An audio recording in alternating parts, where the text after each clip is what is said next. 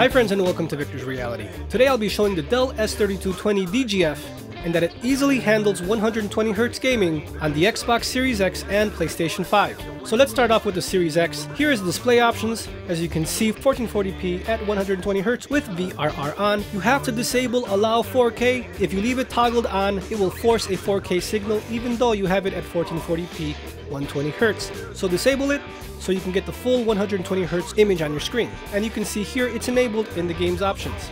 But the S3220DGF has no trouble displaying a 120Hz signal. It plays it fine. There is no problems, no smearing, nothing crazy.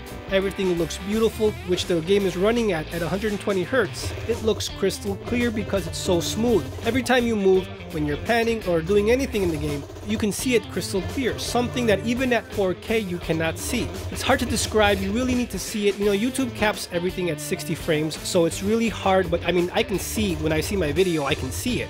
I could see it in the editing software, I could see it just here, even watching it played back later on YouTube. I can see the smoothness that 120Hz offers through the panel. 120Hz gaming in front of you is more pronounced once you actually see it on a TV or monitor. And in case you're wondering, well, how does it look? I don't know if it's worth it. Look, what you should do is if you have a TV in your house, if you have some kind of True Motion like on the LG TVs or Auto Motion Plus on the Samsung TVs, enable it, play the game at 60 Hz. Just like you normally would, 4K 60, enable the Auto Motion Plus. You might not like it because it's going to introduce a lot of input lag if you're not running on a Samsung TV with game mode. That's to give you an idea of how it looks if you don't have one in front of you or you're thinking of getting it. Enable the True Motion, enable the Auto Motion Plus so you can get that kind of soap opera effect.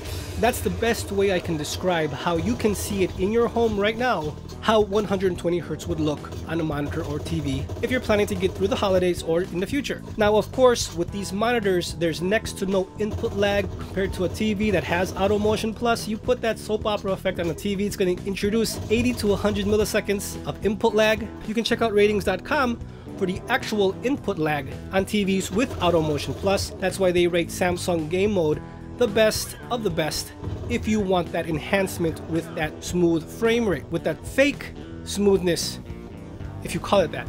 Because a game running at 60 Hz is still 60 Hz. The TV has to duplicate the images to make it look like 120 Hz, which Samsung is the best at it currently with its game mode chip. But I can tell you for a fact this Dell is a bang for the buck monitor. It has so much value and I think it's one of the best hidden gems out there.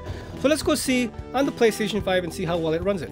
Same thing here in the display options. You can see I've set it at 4K here and I put the HDMI to full just because I want that added contrast. If you have this monitor and you're wondering why your image is washed, just toggle that on, put it to full. You'll see right away contrast bump that will make it look TV-ish. Of course, you still got to mess around in the settings of the monitor, but it's going to look beautiful. Don't forget, you can also check in-game settings if they offer that. And don't forget, you have to go into the game apps, under game presets, enable performance mode. That's the only way to get the 120Hz here on the PlayStation 5.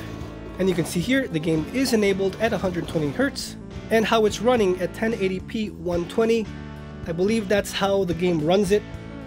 And of course, I'm sure in the future, with better development time, we will be getting closer to 1440p at 120Hz, so that's going to be amazing. I play every day, all day at 1440p 120 over 4K 60. That's just me.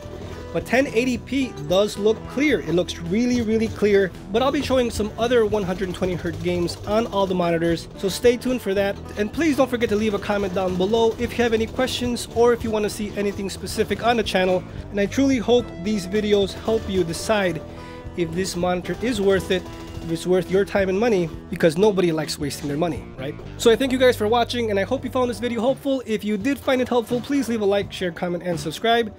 Don't forget to turn on that notification bell so you never miss out on a future Dell S3220DGF video. I'll see you guys next time.